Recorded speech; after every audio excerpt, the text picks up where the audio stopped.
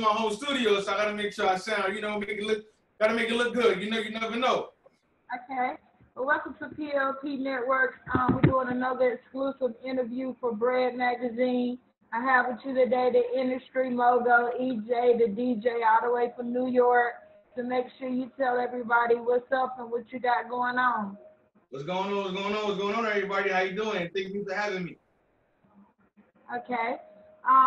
Tell us some of the people you worked with in the past in your profession. Oh yeah. I got a humble beginnings. I started at Rockefeller Records. Shout out to everybody at Rockefeller at the moment that was doing their thing. You know, Dame Dash, Jay-Z, Garvin Stewart, Darryl Tweet. Those people that I worked with in the past that definitely did their thing. Then I went to Rockefeller. I'm sorry, I went to B.R.E.A.D magazine. B.R.E.A.D magazine was amazing over there. I did artist relation and marketing. Shout out to Carla Rafford, Fred Jackson. I learned so much in that field. It was just like phenomenal. Then I moved on up. I went to college, you know, did my college thing, took up marketing, learned the marketing aspect. Then I started at Warner Brothers Music Groups. And Warner Brothers Music Groups, I worked with Yenny Smith over there at Warner Brothers when Jim Jones was the A&R. It was an amazing opportunity, learned so much. And now, you know, I started my own company. Now I'm Ejay The DJ. All right. Who influenced you to become a DJ?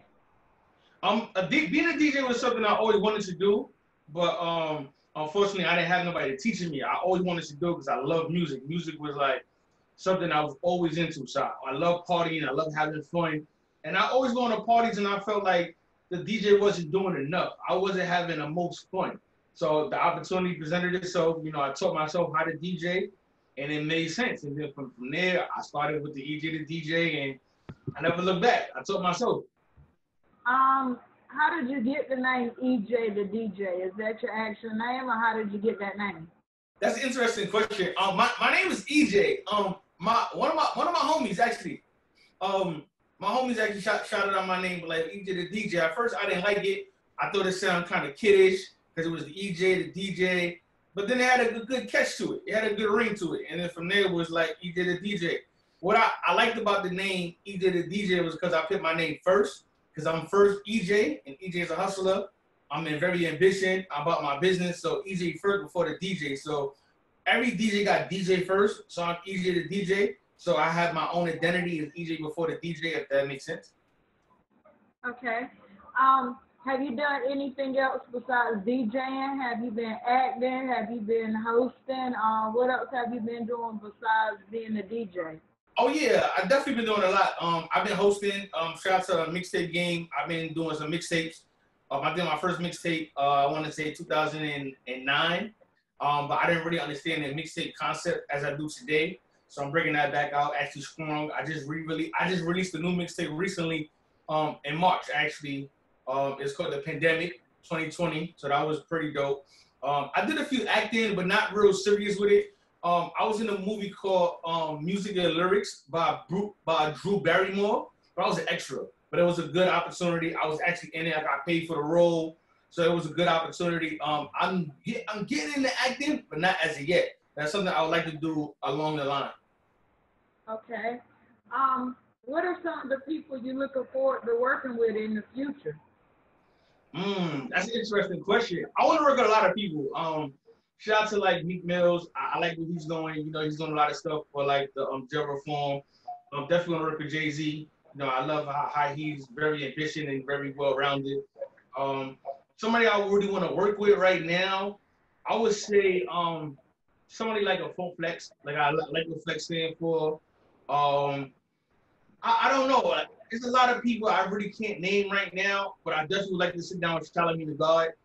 Far as his interviewing techniques is like awesome. He's real cutthroat and he's about his business. So like Charlamagne Tha God is somebody I would love to work with in the near future. Okay. So with that being said, how has the pandemic affected your moves, and how has it affected your business in this era by you being a DJ? It's funny you said that. Well, for me, it actually helped me. And it helped me in a lot of different ways because at one point in time, I had to learn how to do graphic work. I do all my graphics currently. I do video editing currently. I edit all my radio shows. I do all that myself. So the pandemic actually helped me out. I actually had a chance to open a new business. So I'm offering flyers, design work for artists as well, photo shoots as well. Open a studio. So for me, it actually helped me out. I can say it helped me out. Some people don't like it, but for me, it gave me a chance to sit down, think, rebuild, and strategize. All right. Well, we definitely appreciate you hanging out with us with the PLP Network and B.R.E.A.D magazine. Look forward to getting you them links so you can see this interview live online. Okay. Make sure you tell everybody where they can find you and how they can link up with you if they need to book you for their next event. And we'll definitely do the same on our end to make sure that everybody know who you are. Nah, no doubt. Definitely check me out. IamEjayTheDJ.com. That's spelled IamEjayTheDJ. So that's IamEjayTheDJ.com. That's right. That's my website. All social media platforms, I am EJ the DJ. And don't forget, check out my show on YouTube. It's the EJ the DJ show, #1 show for independent artists taking over the web. So check that out. EJ the DJ show. Everything is my name. You see it right here in lights. EJ the DJ spelled out. EJ the DJ. Everything. I'm here. The next question is, how is it like to interview Chef Stu? Have you interviewed any chefs on your show before? So how was it like interviewing him? Yeah, shout out to Chef Stu. Definitely great guy, very intelligent. I like what he's doing. You know what I'm saying? It's really rare to hear somebody that's a chef. And shout out to the black males. I just feel like males cook the best anyway. And he just has to get that spice to it. Shout out to the stew sticks. I definitely want to try it. During the pandemic, I had a chance to interview him. Wasn't able to wasn't able to meet him face to face as of yet because of the pandemic. He's in LA, I'm in New York. But when the time opened up, definitely gonna chop it up with him more. Definitely a great guy. I love what he got going on. Definitely amazing. Okay. Well, we definitely thank you for being a part of the show and I hope to talk to you soon. Definitely, I appreciate it. Thank you. Thank you.